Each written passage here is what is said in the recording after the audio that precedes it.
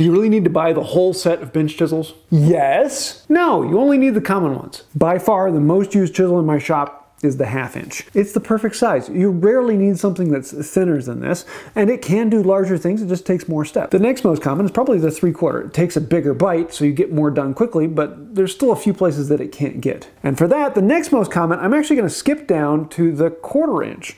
I use this one quite a bit. It gets into tiny little spaces and it can do a lot of work. After that, I'm probably gonna go up to the 1 inch. This is my hogging chisel. When I need to take off a lot of material, the 1 inch is the one I'm gonna grab. But surprisingly, if you're gonna only buy one chisel, buy an 1/8 inch. This will do all the work. It's gonna take longer than some of the bigger ones because you have to do it more strokes. There's almost nothing that this 1/8 inch chisel can't get into. But all that being said, after a project or two, you're gonna realize you're gonna want a full set. The big question is, because these are bench chisels, how many chisels can you bench?